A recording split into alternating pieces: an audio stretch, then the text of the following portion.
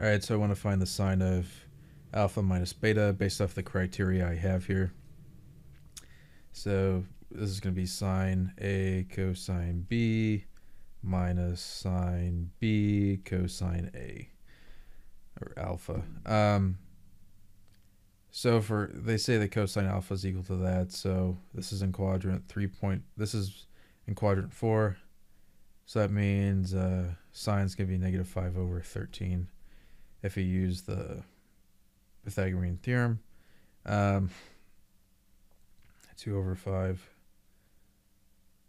4. Between pi, so this is a quadrant 3. So 25 minus 4, square root of that, square root of 21. So sine here is going to be equal to negative square root of 21 over 5.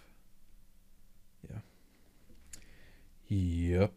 And then, all right, so we got these. So sine of A is negative 5 over 13. And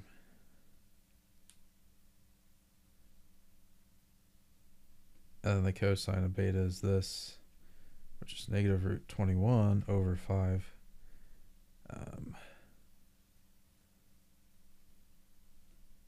Then minus sine of beta. I'm going too slow here.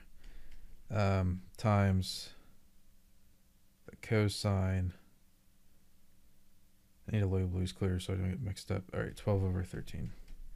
Okay, so these cancel out. I'm left with, excuse me, it's root 21 over 13 minus negative 24 over 65. So this is just the same thing as 5 root 21 plus 24 all over 65. All right, that's it. So there you go.